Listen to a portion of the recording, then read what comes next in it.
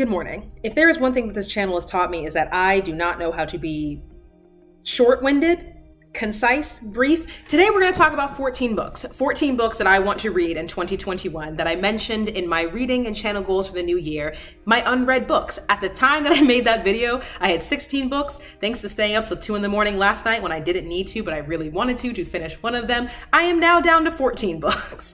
This is going to be a TBR. If you're familiar with my channel, you know that I do not make TBRs. I tend not to enjoy watching them, but I wanted to try something new, see if perhaps because this is an overview of what I'm going to be reading for the year, it'll still give me flexibility to choose the things that I'm in the mood for, the things that I really want to read. For example, the book that I read last night was not even the book that I was originally looking for. Got 3 chapters into it and were like, bet, this is where my evening is going. So I'm hopeful that by just giving you kind of an overview about where this channel will be going for the rest of the year, with a couple other books that I do not currently have, but I will definitely be reading, like Truth of the Divine, which is the Axiom's End sequel, and Parable of the Talents, the Octavia Butler sequel. This might be interesting. And then it also will be a bit of a time capsule because once we get to the end of the year, we'll see if I have achieved my goal of reading all of my unread books. So to start, we have Women Who Run with the Wolves, Myths and Stories of the Wild Woman Archetype. Now, I bought this book solely off of the marketing. On the back, we have Women Who Run with Wolves isn't just another book, it is a gift of profound insight, wisdom, and love. Alice Walker. And I am grateful to Women Who Run with Wolves, and the work shows the reader how glorious it is to be daring and caring and to be women. Everyone who can read should read this book, Maya Angelou. Now, I have done minimal work with the collective unconscious, with Carl Jung, with archetypes, mainly through intro to psych courses, but also certain theater courses that pull from that framework. I am very, very curious to learn more about the wild woman archetype and especially how that plays in to race and culture, seeing as the author and all of the reviews from those amazing women on the back are people of color. This is something that I tried reading last year and realized I needed to be in the right mindset because while it's not dry and impersonal like an academic text, it is dense, it is very much research based. And so I find I have to be in the right mood for that, but I am excited to read this in 2021. Next, we have The Best of H.P. Lovecraft, Blood-Curdling Tales of Horror and the Macabre. This was a gift by a friend who knew I really loved horror movies and scary movies, but noticed that I wasn't reading a lot of scary books and figured that I might want to learn where we get the term Lovecraftian from. This is a collection of his stories, so I'm pretty sure I'm going to read some of them. I do not know if I'm going to read all of them, because in preparation for this video, even though I don't always Google authors, I had a tingling in the back of my brain. My antenna was like, this man did something problematic. I don't know what it is, but I feel it. Maybe I read it somewhere. And there are a number of things, but the one that really stuck out to me when I was doing research was his poem, beautifully titled On the Creation of Niggers, about how we are more beasts than men. Now, a lot of conversations happening on the platform right now about separating art from the artist and death of the author, but while I'm still interested in trying some of his writing, because this was a gift and it wasn't something that I was super passionate about, it's not gonna break my heart to not finish this book, but it does affect my perception of the book, and I couldn't remember what that thing was, but the fact that I was like, H.P. Lovecraft, why do I... it wasn't just I was like, oh, this is a book written a long time ago by a white person, must automatically have done something wrong. I had something tingling back there. But I will definitely be reading some of these stories. If I like them, I might finish them. If I don't, I won't. But I'm kind of iffy on this one based on the author, but we shall see. The next book, speaking of Maya Angelou, is Gathered Together in My Name. This is the chronological sequel to I Know Why the Caged Bird Sings. I reread that in 2020, and apparently I forgot that she actually had a series of books as her full autobiography. So I Know Why the Caged Bird Sings ended when she was a teenager, and she just had her child. So I'm assuming that this is going to be right around that time, maybe right before or right after the Great War. Sorry, the Great War was the first one. I'm sorry, the World War II. Yeah, she's 17, which means it would be the 40s. I did not realize it was going to be so short when I picked this off of a thrift books, but I'm excited because I really loved I Know Why the Caged Bird Sings, and I got so much more out of it reading it again as an adult. And while I probably will not finish all of them in 2021, I do want to work through Maya Angelou's entire life. So this is going to be the second stop on the journey of her amazing, wondrous, difficult, triumphant life. Next, we have Bloodchild by Octavia E. Butler. Funny story about this, I actually was unfamiliar with this book, even though I have just recently discovered the beauty and the grace and the majesty of Octavia Butler. But Books by Lanus commented on one of my videos saying that she was probably going to start with Bloodchild as her first introduction to Butler's work. And then lo and behold, without me sharing that information with anybody, I got this book for Christmas. So this is a collection of short stories. This will be the fourth Octavia Butler book I have read, and I'm just excited. So far I read Parable of the Sower, Kindred, and Mind of My Mind. I haven't read a collection of short stories in a long time, with the exception of rereading Skin by Roald Dahl, but that was a reread. I already knew I was going to enjoy it. So I'm really interested to see if I enjoy her work, her prose, her vision as much in shorter form, because with the other three books, Kindred, Parable of the Sower, and Mind of My Mind, I couldn't imagine those books as short stories because there was just so much going on and I wanted to go so deep into the world. I'm hopeful that this will not feel unsatisfying. I'm hopeful that this will not just make me want full-length novels for every single short story she writes, but I am excited. Also, I really love this cover. Like these types of covers that don't tell you like exactly what's happening in the book, but seem to evoke a certain feeling, a certain tone. I'm finding myself really drawn to them. I'm finding myself drawn to them recently. So also shout out for the cover design of this. Next, we have Sister Outsider by Audre Lorde. So you may remember me mentioning this book in my Black Booktuber tag in 2020 because I started reading it then and did not finish it.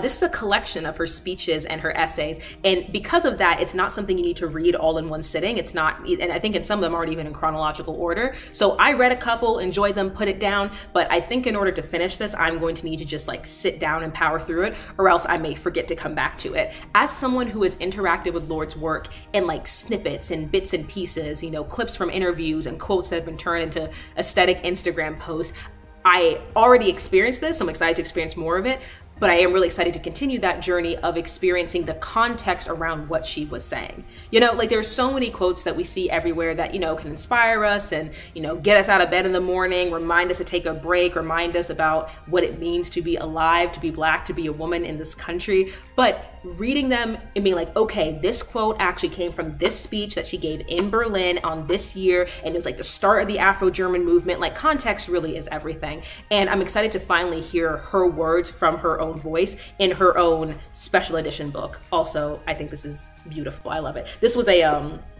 gift for myself. I walked into Barnes & Noble being like, I'm buying something for me, something pretty, and this is what I got. So Sister Outsider by Audre Lorde. Next, how do I talk about these books? Well, I'll talk about them together. We have Rooftops of Tehran, and we have A Teaspoon of Earth and Sea.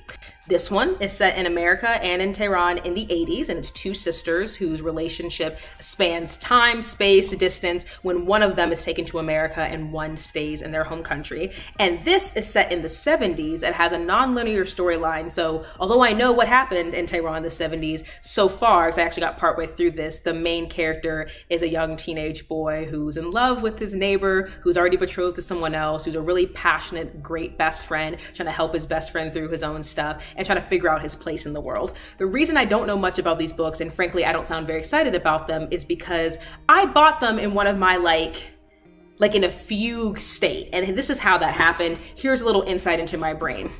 I was in an academic course, we were talking about donor relations. It reminded me of the fact that the most wealthy donors I've ever worked with were Persian people from Iran, and that phrasing struck me. So I'm like, why did I say that? Oh, right, they said that. Whenever people asked where they were from, they said Iran, but if people asked them, what are they? And by people, I mean white people, they said Persian.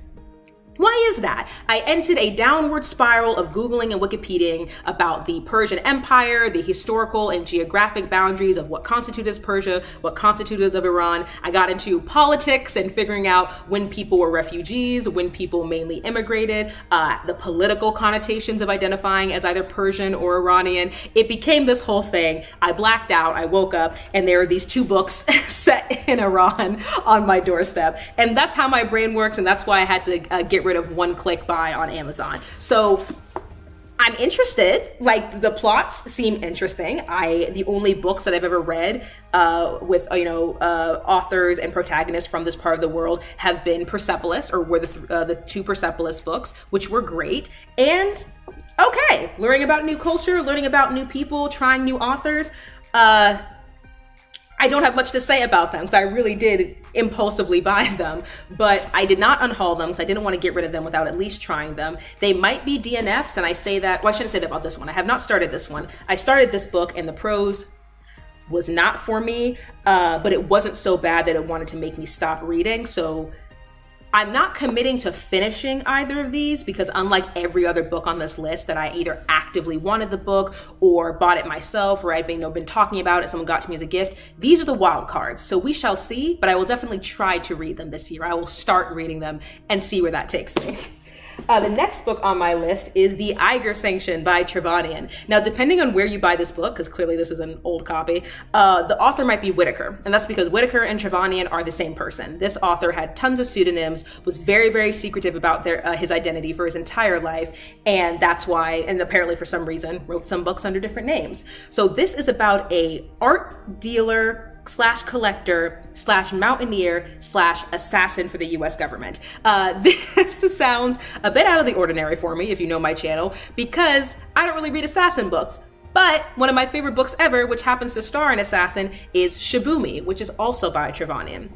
This book was written before Shibumi, and this book was adapted into a movie starring Clint Eastwood in which a stunt double died trying to replicate a scene that was in this book. And because of what happened to that person, every other book that Trevanian wrote after that, he intentionally wrote the action scenes differently to discourage any major Hollywood studio from trying to adapt them literally, like word for word, scene for scene, and causing someone else's death. So considering that this book changed the way he wrote for the future, and this book also stars, you know, an assassin, secret governments, a very cultured Renaissance man, which are all elements in Shibumi, which I loved. I thought this would be a great follow-up, seeing as even though Shibumi is one of my favorite books of all time, I have never read any other books by that author. So this is the Eiger Sanction. Next, we have a nonfiction text where Peachtree meets Sweet Auburn. As you'll notice, a lot of these books, because I'm about to say about this one, are things that I started and didn't get a chance to finish, but I really want to. Two of Atlanta's most famous mayors are Ivan Allen Jr. and Maynard Jackson Jr. Ivan Allen being white, Maynard Jackson being black, and they're both descendants of two incredibly important families, Maynard being the descendants of the Dobbs family, which were enslaved peoples, Ivan Allen Jr. being the descendants of the Allens, who were slave owners. And this is about the history of Atlanta specifically through the histories of two of its most important families. So where Peachtree meets Sweet Auburn is a reference to the way the city is constructed. In many cities, but especially in Atlanta, a street will have one name, and then suddenly you'll be in the black side of town and have another name, and it's the exact same street. The Sweet Auburn district is a historical site of, Ebenezer Baptist Church, a lot of protests and marches, culture, food, all of these things. Peachtree, this is kind of a joke to me because if you are from Atlanta or been to Atlanta, you know that we literally have dozens of streets named Peachtree. So when I first saw it, I was like, which Peachtree is it? Like, which Peachtree was the first Peachtree? Because we have so many that are named that. But I really love learning about the history of Atlanta. I really love living in a city with so much history. I know when we think about historical cities, many of us are like, oh yeah, New England, like this was, this is where the British attacked. This is where, I really like Southern history. I really like Atlanta history. And I got, I think about 100 pages, into this 500 something page book, and it was really fascinating. This was actually written by, I believe, a journalist, a reporter for the Atlanta Journal-Constitution. And he writes, I have read other big tomes of historical information, and I feel like he could have broken up several of these chapters based on what I had already read into individual long form articles. There's something about reading a book written by a reporter that I feel like he has a sense, I feel like he's a different sense of narrative than perhaps some other books I've read in a good way. And this was actually, I don't even want to say a buddy read. Me and my friend were both like, we're gonna read it, we're gonna finish it in 2020. And then life happened, and the last time we saw each other, because she's living in London now, I was like, do you still have the book? She's like, do you still have that book? So we're gonna read it, because even though she doesn't live in Atlanta anymore, she's still fascinated by the history, as am I. And I think especially with the way politics are going in Georgia this year, and the way it always has been, but especially conversations of race and class and generational wealth and privilege are playing out on a national stage. I think kind of looking at a microcosm of Atlanta and seeing how these two families, slave owners and descendants of slaves, both produced two of the most influential mayors in Atlanta's history with their own individual platforms that changed the course of the growth of the city. I'm super excited for this. I am really excited for this, even if I am a bit intimidated by the length. Next, we have The Power by Naomi Alderman. This was a gift, and it was actually something that I wasn't expecting. So I know very little about it. I know it's a science fiction novel in which, for some reason, because I haven't read it yet, women and girls develop a particular power in which they can cause incredible amounts of pain with their hands, by touching people. And that shifts the course of history and humanity, because suddenly women are not the physically weaker sex. This was actually the same friend who got me another book that I'll mention. He was like, hey, I just saw this book and I think you would like it. I feel like it wasn't even my birthday or something. He just got it for me. And I was super grateful and I wanted to keep it. Also, even though I mentioned how important the author endorsements of Alice Walker and Maya Angelou were for me picking up the other book, Women Who Runs with Wolves, I'm not like a huge, oh, if this author likes it, I'll like it. But when he bought me this book, I don't know if you can see this, Margaret Atwood called it electrifying. It was this, within a few months of me reading The Handmaid's Tale. So I was like, ooh, and I think that kind of led to my interest as well. So yeah, this is probably the book I know the least amount about, at least with my two Iranian books. I know how I got there, how I got to that subject matter. But again, as someone who's trying more science fiction, I'm excited for another science fiction type story. Maybe it's fantasy, actually. I mean, I went back to the bookstore and I've noticed that Butler's works are half of them are in fantasy, half of them are in science fiction. So I'm trying to figure out exactly where those boundaries are, but I'm excited to try something in that kind of range. Speaking of fantasy, something that I would consider like straight fantasy, we have Abarat by Clive Barker. This is the first in a series of 3 novels about Candy Quackenbush, who's a regular everyday girl, or so you think, who gets pulled into the wonderful world of Abarat. This is Candy right here, Candy Quackenbush, which is an archipelago of 25 islands, each for a different hour of the day in this fantasy world. This is the only young adult book that I read growing up that I still have. And one of the reasons was I absolutely loved all of the beautiful paintings and illustrations. All of these were painted and designed by Clive Barker. And I loved the opportunity to literally see what he saw in his head when he was writing this book. Because this is part of a trilogy, and I said one of my goals for 2021 was to finally read a trilogy or read a series. If I like this, if I enjoy this reread, I'll read the second 2 books. Another thing I just love about his artwork, I forget the official name for this, but as you'll see, this says Abarat, and when you flip it upside down, it still says Abarat. I'm not sure if I'll have to do anything for the footage for you to see that, but I also thought that was really cool when I was a kid and really cool now. This type of just fantastic, ephemeral magic and curses and various creatures and goblins. This type of fantasy is something that I don't read. And I say this type of, because as I said, certain Octavia Butler books apparently are fantasy, but I'm excited. I'm excited for the escapism. I'm excited to lose myself in a fantastical world in which I am fairly positive that good will triumph over evil and a young woman will defeat the evil big bad guys. I really am looking forward to that kind of story. So I hope that's what that is, because I mean, you know why we want a little escapism. But seeing as this is the only YA book that I kept of all the books that I read when I was younger, all of these Sarah Dessen books and Twilight and just things that as I got older, I knew I didn't want to revisit. I'm not trying to give this too high of expectations. I'm not expecting this to be my new favorite book, but I hope I can still enjoy it, because I'm going to be sad if I kept it for all these years on the hope that one day I'll reread it and like it. And it should have remained a fond memory. So we shall see. This next book I'm got some feelings about, and that is Anna Karenina by Leo Tolstoy. If you go back and watch my very first booktube video, I mentioned this book, and I have mentioned it in multiple videos since, because I have been reading it for years. Okay, so what had happened was I got 200 something pages in, took too long of a break, and had to start over. I was like, I can't remember anything, I need to know what's happening. Then last year I got to page 355, and I don't know if you know anything about Russian literature. I didn't. This is one of my best. This was a book from my best friend. It was a gift from her ex. She did not want it. I was like, you know what? I love you, and you love Russian literature, and I love reading. Let me try some of your Russian lit. Nobody told me how many conversations there would be about farming. how many conversations there would be about the peasantry and serfdom and the best way to get your peasants to do what you need them to do. Nobody told me there'll be so many conversations about Russian politics. And I'm like, I am here for the excellent writing, the satire, the wit that this has. I am here for the agony, the yearning, the drama, the, torrid relationship between the main character, Anna Karenina, and her lover, and all the tension and back and forth between her and her husband, and the choices that she has to make, a woman constrained by constrained by her high class and aristocracy and what she can get away with, what she can't. All of that is fantastic. Like, the character work is fantastic. The description of the interpersonal relationships, the humor, like, I had no idea that this book would be so funny considering how much drama there is in it. Like, there are parts that I genuinely laughed out loud because it was just so witty and delightful.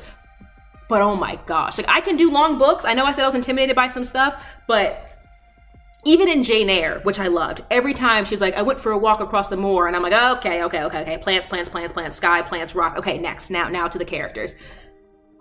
But I'm gonna finish it. I said I was gonna finish it, and I am. And will I ever pick up another book of Russian literature? Who knows? At some point before I die, I wanna read Two Brothers Karamazov by Dostoevsky, because that's her favorite book, my best friend's favorite book of all time. But I cannot think of any other book in my life that was written so well, that was still so hard to get through. But 2021, it's gonna be the year. I'm gonna claim it. And the next two books we have are gifts that also have beautiful covers. The first is The Underground Railroad by Colson Whitehead. He is also the author of The Nickel Boys, which I haven't read, but I want to. This story follows an enslaved young woman who is, escaping to freedom on the Underground Railroad. And if that sounds too straightforward, then you should take a look at this beautiful cover and let that be a hint, because in this book, this science fiction, speculative fiction book, the Underground Railroad is a literal railroad, like an actual train with conductors and stops and a full network under the earth. This was a gift from my partner back when he was working at Barnes & Nobles. Again, it was something he was like, hey, I saw this and I thought you'd like it. Also thought it was a beautiful book. And I was like, yes, it absolutely is. I planned on reading this last year and then happened to pick up Kindred. And I was like, okay, one of the best books I've ever read, as I've said, but also I can't go from like book with slavery to book with slavery to book with slavery. So I put this down, even though it was technically on my TBR of last year, but I'm super excited to read it this year. And again, science fiction, fantasy, speculative, like I'm really trying to like move into that. And I'm excited actually at how many books I have that I was already interested in that happen to fall in that genre.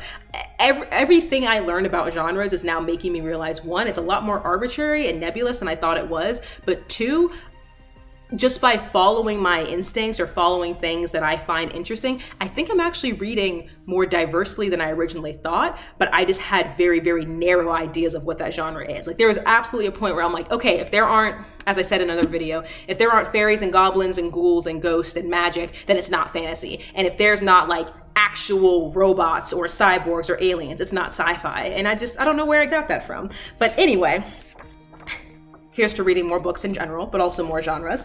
The final book I want to talk about is The Island of Sea Women. This story is about two young women who are from different classes, different social classes, but who both, like, and this is a real photo because I ended up Googling it, who both are part of the all-woman diving team on Jeju Island, which is in Korea. And this is set in the 30s and 40s. And, time and politics and society starts to pull these two women apart who have had this such incredible friendship. And this was something that I actually read like a chapter or two standing up in an airport, just like while I was waiting for a plane. I am a sucker for buying books at the airport, so I'm like, it's the perfect time to, find something new. Because I had never heard of Lisa C before. I had never heard of The Tea Girl of Hummingbird Lane, even though apparently that's a New York Times best-selling book. But I am really excited about this, and it's beautiful. And unrelated to the actual, character relationships, which is what first drew me in, this idea of these two best friends joined together by this hobby that then get pulled apart. This is set on Jeju Island, as I said, and last year, actually 2019 to 2020, I worked on a new musical that was set on Jeju Island and ended up learning a lot about Korean culture and Korea. And I actually also read Pachinko in 2019-2020, which follows a Korean family over several generations. And solely because of those fictional experiences with Korean culture, it has just kind of like fed this desire to learn even more. Like I never really thought much about, you know, South Korea now, because obviously I wouldn't go visit North Korea. I never really thought much about South Korea in my modern life, and I never really thought about it when it came time for me to decide where I wanted to travel. But simply based on what I have learned through these fictional stories and the research I have done for them, I am really, really excited to hopefully one day get to visit South Korea, and specifically get to visit Jeju Island. So I hope that those actually all add up to 14, because I counted them before the video started. But those are the books that I want to read in 2021 in some particular order. I'm not saying those are the only books I'm going to read. I'm not saying that those are the only books you're going to see on this channel, but that gives you an idea of what I'm trying to accomplish, what things have been sitting on my shelves for either years or maybe even a few months. And if I end up enjoying this process, and if I end up actually sticking with this year-long TBR, maybe I'll try more videos like this in the future. As I said in one of my other videos, I do want to try to branch out more. So even though this is something that I thought, oh, I'll never do because I don't like being held accountable for certain books, maybe I will end up liking it, and maybe that accountability will be fun, and maybe we can, you know, plan buddy reads, or if you guys have ideas of things that you might want me to do with these books coming up. But yep, that was my first TBR. These are some of the books that I'll be reading in 2021. I am really excited to hear what you have planned, either for this month or sometime this year. And as always, I hope you have a good day. Bye.